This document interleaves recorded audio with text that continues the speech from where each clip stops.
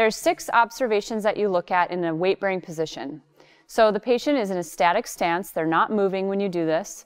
They're very relaxed. They're double limb support, so you're not having them stand on one foot at any time.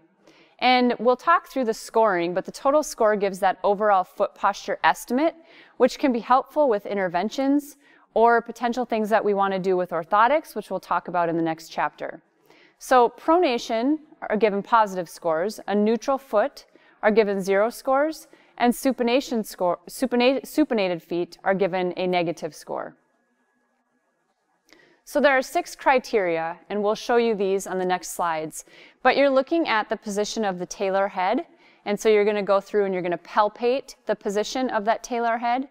You're also looking at the lateral curvature from the perspective of supra and infra.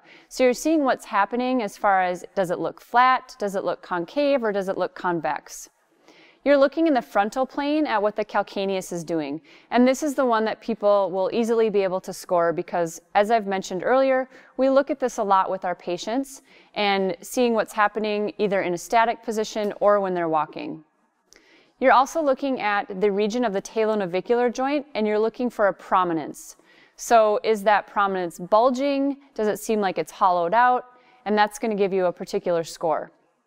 You're looking at the height and the congruence of the medial longitudinal arch. And lastly, you're looking at transverse plane motion, the ABA deduction, in the transverse plane of the forefoot on the rear foot. So when a patient does this, you should have them march in place a little bit and just stop in a real comfortable stance. They need to remain relaxed with equal weight on both feet during the whole test.